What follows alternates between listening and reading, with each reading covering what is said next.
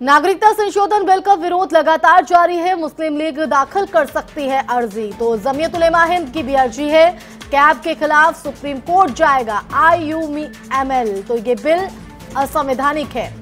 तो संविधान के खिलाफ कैब, ये कहना जमीयत उलेमा हिंद का। तो कैब के खिलाफ सुप्रीम कोर्ट जाएगा IUML।